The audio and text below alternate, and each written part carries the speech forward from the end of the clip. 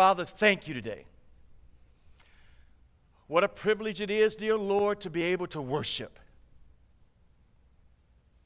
So we come to this place, so we gather around the technology available to us, whatever it is, Father, but we've come with a hearty understanding that we've entered into your presence.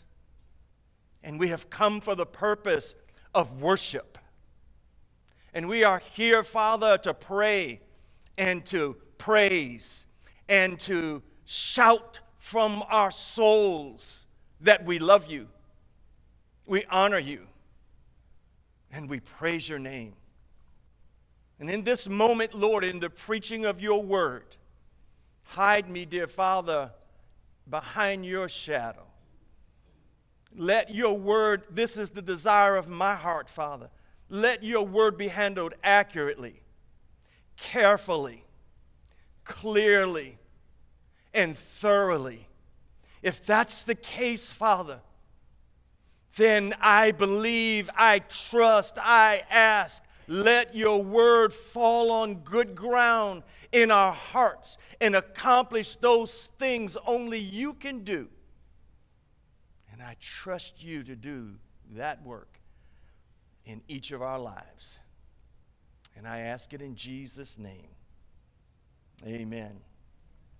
Now, there is a saying, some of you who've been around the OBA for a while, some of you who are just now in the OBA, the Open to Bible Academy, there is a phrase that's used in the OBA.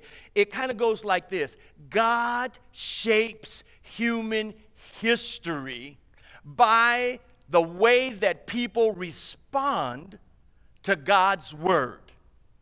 Hold on to that thought. God shapes human history by the way people respond to the Word of God. In Romans chapters 9, 10, and 11, Paul is drawing his readers into a flow of his sharing of the history, the Hebrew history, and God's outreach plan for humanity. He's drawing the reader in, the listener in, to hearing the Hebrew history and how God has a plan that now even includes you. He will tell us about how God took Abraham out of his father's house and a system of idolatry. How through Abraham and his progeny, Isaac and Jacob, God then promised to send to the nation that God was building through Abraham a Messiah, a Savior, someone who could redeem the world. He does this, Paul does, by declaring Jesus as Israel's Messiah, Israel's Savior. And the historical truth is, as a nation, Israel rejected Jesus. They did that. God then moves Paul and others, and the gospel is turned towards Gentiles. And Gentiles are now offered to come into a people group, the people of God, that contains both Jews and Gentiles. And God is making a system of faith in Christ and calling all of humanity in it as he tells this historic story. Now, in Romans 9, 10, and 11, there are theologians who call segments of this passage here a theodicy. It's called a theodicy. It is a way to be able to explain the ways of God, and that God is justified in his ways. So writers or historians or theologians who look at some of these segments of passage here in Romans 9 and the history of Israel and how God unfolds that history out as Paul narrates it, they would say that this theodicy is a manner and way in which people can see and perhaps begin to understand what God is doing and that he is right. Listen to me carefully. He's right in what he does. It's an interesting thought, because he'll talk about election and those who were not elected. He's going to talk about a nation who he called to himself, and it looked like that somehow or another. We talked about it last week in verse 6. It looked like that God's word had failed because Israel as a nation rejected, but we know better. God's word never fails. It never fails. So here is something I would ask of you early on today before we get into our passage. I want to ask you guys a question. How do you fit into God's history? How do you fit? How do we fit into God's history? What's God doing in your life? I want you to ask those questions, ponder it, and consider it. What is God doing in your life? Can you say for a fact that you know God is forming Jesus Christ in you? Is he forming Jesus Christ in you? What's God doing? Turn your Bibles into Romans 9. I'm going to read so many verses here today. I'm only going to read one verse in Romans 9. Just one. God help me to do this and do it well. I want to look at verse 5. Romans 9 and 5 reads like this. Whose are the fathers? And from whom is the Christ according to the flesh? Who is over all, God blessed forever. The New American Standard Updated Version says, Amen. Let me read it again. Such a long verse. Let me read it again. Whose are the fathers? And from whom is the Christ according to the flesh? Who is over all, God blessed forever. Amen. It's an interesting thought. In writing about Jesus, describing the history of Israel and the history that God is unfolding in terms of his salvific plan, Paul indicates that the fathers, these patriarchs, are from where Christ comes. And he comes nationally out of Israel, but he comes literally in the flesh. And I like this about Paul. He talks about his humanity, and then he's going to talk about his divinity. And you can't afford to miss this. For when we gather to worship, this is not a ritual. This is not just an emotional experience or a social gathering. We've come to a place to honor Jesus as our Savior, our Redeemer. Paul says, I want you to see him for who he is. Listen, I want you to look back. You can take your Bibles and look back. It should be on the PowerPoint, but if you want to look back into chapter 1, I want to read a couple verses that Brother Dave shared with us in our responsive reading. Romans 1, verses 3 and 4. Paul writes early on in his letter to the Roman Christians, the Roman church, verse 3, concerning his son, who was born of a descendant of David, he says, according to the flesh. He ties in his humanity. Who was declared now, on the other hand, the Son of God with power by the resurrection from the dead. So he combines the humanity with the deity. And he says, according to the Spirit of holiness, Jesus Christ our Lord. Just so you know who we're talking about. So Paul early on in his letter lets these Roman readers or listeners, his audience hear and talking about Jesus. Going to explain to you what the gospel is. It is the power of God. I want to tell you how he can overcome sin, how he's already done that, and it can work in your life. I can tell you Romans 4, it always happens by faith. I can tell you it's based on chapter 5 on the love of God. I can tell you that there's a symbol in the Christian faith where the baptism of Christ, him going down into the ground or his death, is a symbol of baptism where he goes down and comes back up in new life. That should have happened to you when you place your faith. And even though we have struggles in the flesh, Romans 7, thank God for Jesus. Because in chapter 8, there is no condemnation to those who are in Christ. And even though chapter 9, Israel failed to put their faith in him, God never failed them. He still loves them. That ought to tell you something. No matter how bad we fail, God never fails. This is an interesting thought here. Now, I like the idea in verse 5, and that's why I want to take my time just a little bit. What I found in my research, I just had tons and tons of questions, but one of the things I found is that, there are theologians, there are interpreters of Scripture they come to chapter 9, 10, and 11, and they think, wow, chapter 9 is just so hard.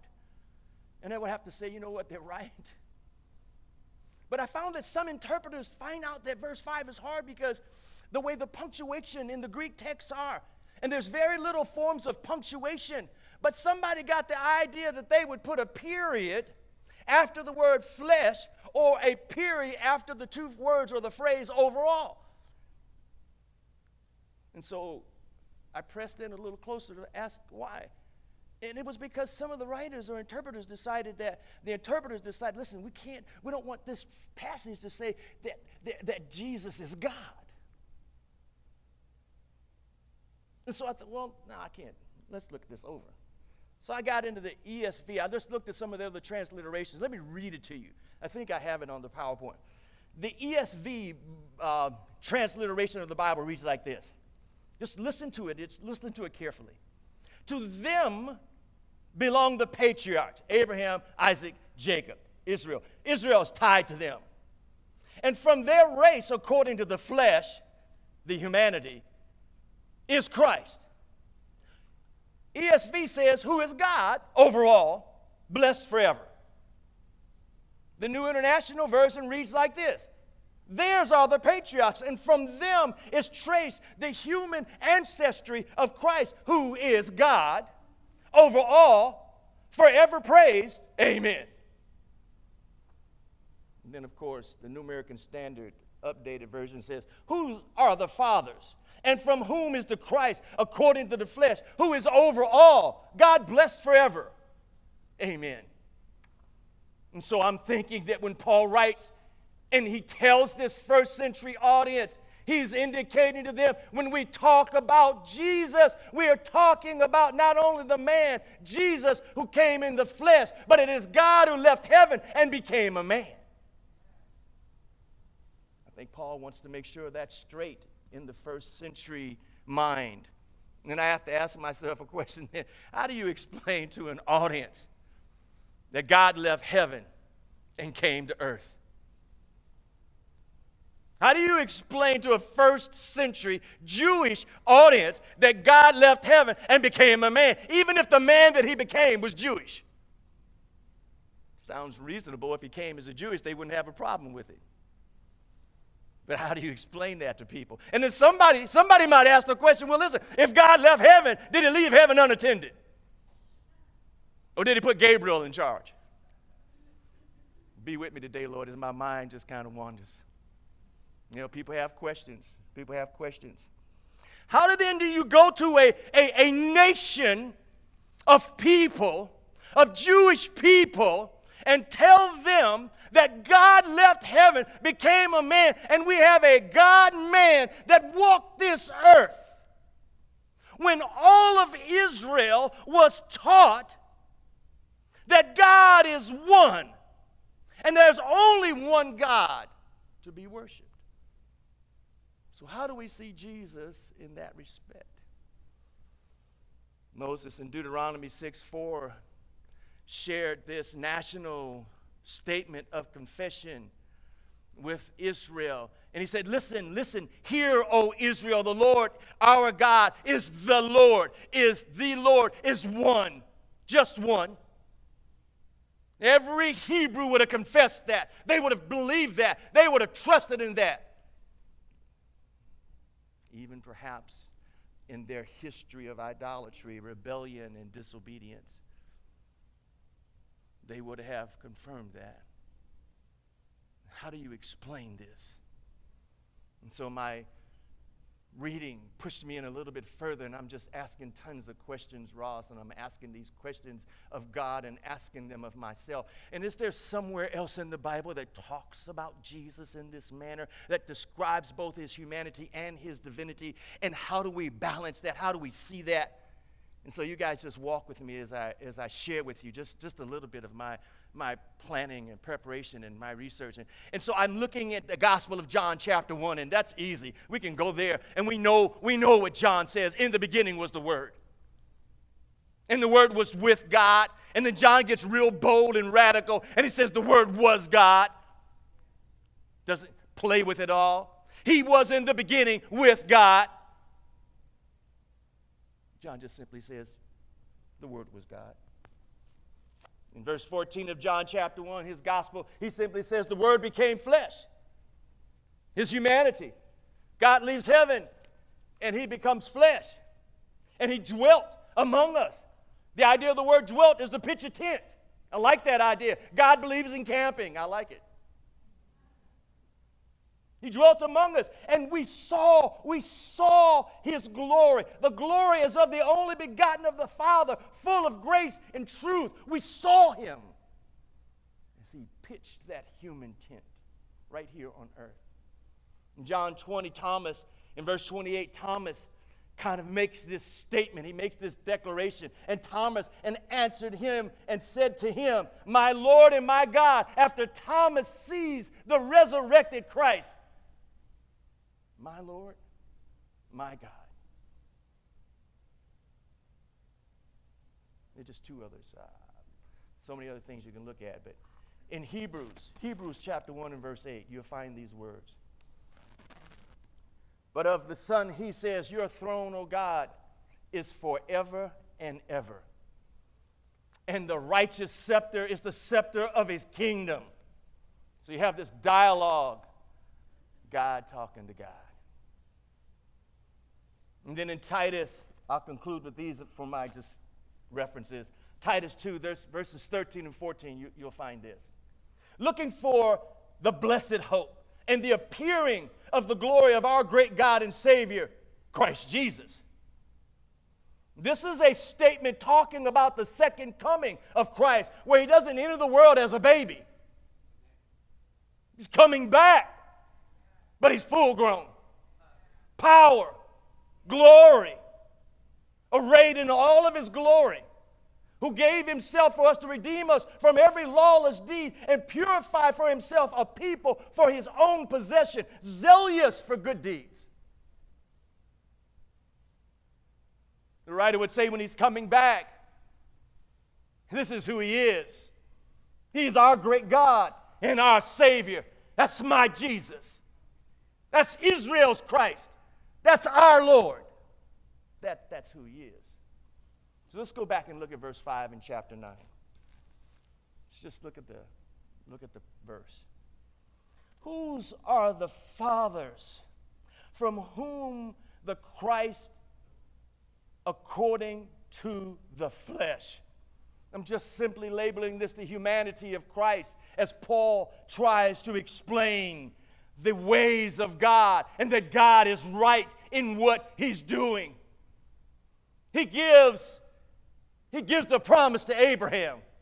He gives the promise of children and of the building of a nation. He gives the promise of land. He gives the promise of prosperity. He gives the promise of covenants, help, and hope.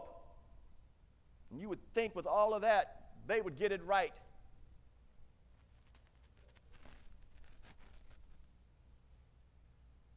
But he says that even though God did all these things, you can even pop back into verse 4, and if they didn't know any better, you might think differently, but they knew they had been adopted by God. They knew that they had the covenants, they had the law, they had a system of worship at the temple that God designed. They knew. They had promises, and yet they rejected him. Point in verse 5 is that God became a man. And what people could not do, God got done himself. So he came in the form of flesh. He emanates from the race and from the nation of Israel. He becomes a man. He enters the world, time, and history and becomes a man. And when he gets here, he experiences what you experience. He knows what it's like to be hungry. He knows what it's like to have to go to work when he works in the shop with Joseph as a carpenter or a carpenter's helper. He understands what it's like to have bread put on a table that was hewn out in the field. He understands socially, economically, physically, emotionally what it's like to be a human being. He understands what it's like to be tempted when everything that you do for the good of others, somebody questions. He knows what it's like to be deceived and talked about and rejected. The writer in Hebrews would say, for we do not have a high priest who cannot sympathize with our weaknesses in 4:15, but one who's been tempted in all things as we are. And yet when it comes to Christ, he was tempted, but he did not sin. He did not sin. And let me go back to the verse. So Paul says that the Christ is connected and tied to the history and the progeny of the nation of Israel. And he came as a man. He came in the flesh. And he says that who is over all, who is God. God blessed, he says. I want to read that again in the ESV. I kind of liked how the ESV put it. To them belong the patriarchs. From their race, according to the flesh, is the Christ, who is God over all, blessed and forever. One of the problems in the first century trying to explain the gospel was that somebody started a rumor, somebody started a false teaching, a heresy, and simply were going around telling people God didn't really become a man. He wasn't truly a real physical human being. They started that. You know, we do it a little different in the 21st century. We just flat out deny Jesus is God. People run around, I don't have a problem with him being a man. Just don't let him be God. He's God, he knows too much. I don't need everybody knowing my business. You don't want to see him as God. But on the other hand, if he's not a real man, and if he's not God in flesh, he cannot pay the price for our sins. He has no power, he has no authority to do the necessary redemptive work that we got ourselves into. I'm glad Paul takes the time to help them understand that no mere man could pay our sin debt. It didn't work with the animals being sacrificed. They had to come back every year. Wasn't like they could just get it right once, George, and be through with it. Every year they came back. Over and over and over again. God becomes a man. This idea of God becoming a man to pay the sin debt of humanity is the core, it's the nutshell of the gospel. It's that God did for you and I what you and I could not do for ourselves. And we put our trust in Jesus Christ as not only the Messiah of Israel, but the Savior of the world who has the capacity, the power, and even the compassion to do the work that we couldn't do and pay our sin debt. He dies once for all, and he pays our debt in full. Look at something else. I see this here in verse 5. He says, he is over all. He's over all. Now, there's other passages. You can look at Philippians chapter 2. I'll read it to you in a moment. But sometimes we say this thing, he's got a name greater than any other name. And we just don't put any other names next to it. He's got a name greater than Ken. He's got a name greater than Carolyn. He's got a name greater than Dexter. He's got a name greater than Moses. Where do you stop? Where do you stop? I think Paul says when he says he is over all, he has a name above every other name in the Old Testament and the New. He has a name that is above every other name, as I think Paul is describing the supremacy of Jesus Christ and who he is. Help me to do this, Lord. You turn your Bibles into Philippians 2:8. I know there's no slide on this because there's just too many verses to capture. And Philippians chapter 2, verses 8 through 11 read like this. Being found in the appearance as a man, Jesus, he humbled himself by becoming obedient to the point of death, even the death on a cross. For this reason also God highly exalts him and bestowed on him the name which is above every name, so that at the name of Jesus every knee will bow, of those who are in heaven and on earth and under the earth, and every tongue will confess that Christ is Lord, to the glory of the Father, a name above every other name. He's talking about his supremacy. And I kind of like this part, Ken, because he kind of closes the verse with this idea that God is blessed. And I can see it in ESV and some of the other transliterations, where in ESV he says he's the Christ, who is God over all, blessed forever. And when we come to worship, man, I'm telling you, praise is not a time for our performance. When we come to sing, this is not a performance presentation. This is not the place where you come to be entertained. You do that at home with surround sound. But when we come to the place of gathering, where the people of God, the family of God, the redeemed of God gather, we come to worship and we come to praise God and sing those songs that praise him and bless him because he's worthy. Now, I don't come here because my voice is all that good. I'm a black preacher who can't keep key. And I'm not ashamed of it, Nakia. I'm going to sit right here, child, and I'm going to sing. I don't care what key I'm in. Y'all just going to have to deal with it. Thank you.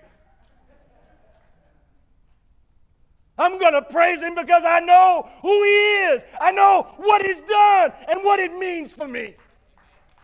I know where he's brought me from. So I'm going to sing. I'm going to shout. I am going to tell him I love him. And I'm going to do it in every way that I can. So I ask you, do you praise God because of who he is? I don't care what song is being sung. I'm asking you, do you praise him?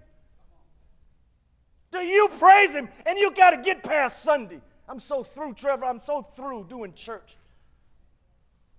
I don't want to do church. I want to do ministry. I don't want to do church. I want to gather with the people of God corporately, electronically, however, and I want to worship. I want to praise him. It's a big difference when you come with the motive that I know who he is and I know what he's done. I understand the plan and the purpose. I see the history of God unfolding, and it involves me. It includes me. So I ask you again, do you really praise God?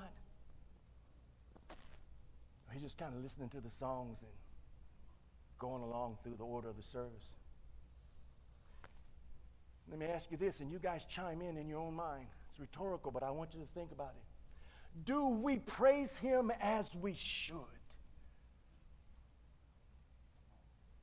Do you come here and praise with all of your heart, all your mind, all your strength? Are you really presenting yourself before the presence of God and praising him? I'm going to answer for you. The answer is no. Sometimes we got barriers up. Sometimes we're thinking about other things. Sometimes as pastor, it's getting late. The game is about to start. You're on the clock. I want y'all to know I put that clock up there. No, nobody put that clock up there. I did it. Y'all just stuck here for a while. Be with me today, Lord. No, we don't praise. And maybe Ken, maybe Narmeen, maybe, Miosha, maybe we won't be able to. Maybe we won't be able to till we get to heaven and fully be able to embrace that which is our capacity to praise God. Maybe we won't. But I'll tell you one thing, when you do get to heaven and you hear the angelic voices, when you hear the voices of those who were martyred, when you hear the voices of those that made it through abject poverty, those who came through tragedy and who stand in the presence of God and they worship Him, oh, I think you have a different attitude then. When you get into the presence of God and there's no longer this weight, this heavy weight of sin, I think things will change.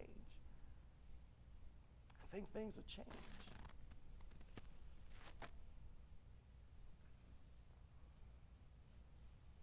Look back at verse 2 with me. Paul said, I have great sorrow, great grief. It's all in my heart. And it's because of Israel. It's because of their rejection of their own true Savior. I grieve over them.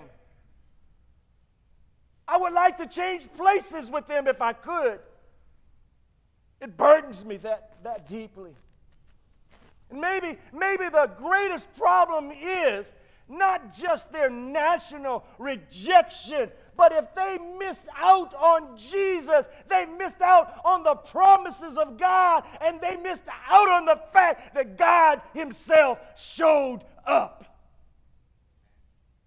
You can miss church next Sunday, and I don't think it would be a big deal. But if God showed up next Sunday and you wasn't here and somebody called you and told you, honey, Jesus showed up here Sunday.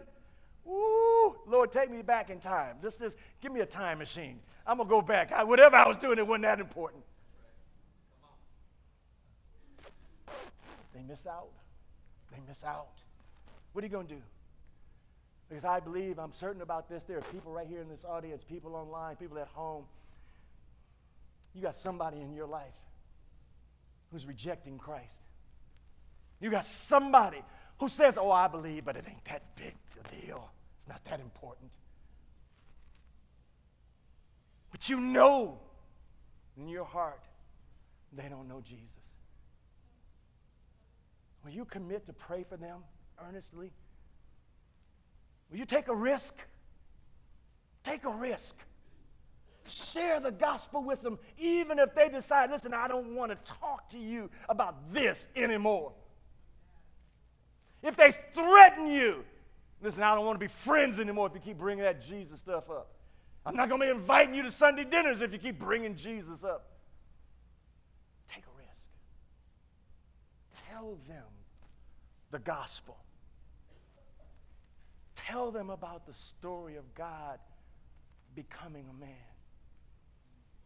Coming for the purpose of going to Calvary, dying on the cross to pay their sin debt in full. Take a risk. Commit to pray for people. Commit to sharing the gospel with people. In fact, commit to sharing it with everybody you meet. Don't take that child standing in line there in front of you at the grocery store for granted. Oh, I'll drop a can on the floor in a minute. Somebody look around. Oh, thank you. Thank you for your help. You got 2 seconds. I'm going to tell you something. Before they know it, I'm going to share the gospel. You know you can share the gospel in 10 words, right? Somebody say, yeah. Yeah. Yeah. Yeah. 10 words. Christ died for our sins and rose from the dead. Yeah. It don't take all day to share the gospel. You just need to know it. Then have the courage to share it. Have that conviction in you. Benjamin, when those friends of yours get together with you and you're putting those moves on and playing ball, brother, don't just take them to the hoop. Take them straight to Calvary, brother. Take them straight to Calvary and tell them about Jesus while you put a move on them. Tell them. It's all right. It's all right. It's all right. My help showed up a little while ago, and I think I could preach till 12 or 1, but I got to go. Got to let it go. God became a man. Yeah. Jesus Christ. He's the Son of God. And he has a name above every other name. And he's worthy to be praised. God, help us to unpack the scriptures, to know him better, to worship him, to praise him, to serve him. Here's the wisdom of the Word of God today. Put your faith in Jesus Christ and him alone. It's faith in Christ alone that saves. Trust him to begin a work in your life that will not only get you to heaven, but transform you on this earth. Let's see what God wants to do in all of our lives. Let's pray. Father, I thank you today. Help us to know you for who you are. Help us to recognize, Father, what you're doing. And that what you're doing in this world, in human history, is right. And our desire is to serve you and to line up with you and be a part of building your kingdom. I pray that for everyone under the sound of my voice today. Help us to join you, Lord, and to do it by faith. Now, Father, strengthen this church. Encourage us all. Help us, dear Lord, to be exactly what you want us to be here in Kemah. Help us to be in the business of making disciples, reaching the lost, living out love in a community of faith. Help every man in this place, dear Father, to be a loving husband, a loving father, a provider, a protector, a spiritual leader. Help every woman in this place, Father, to be a priestess, to be a spiritual leader, to be a lover of husband, a lover of children, a lover of family. Help each one of us, young and old, who know you, to use our spiritual gifts to edify others and glorify you. I pray your will in this church. And I thank you today for what you're doing. And I pray in Jesus' name. Amen.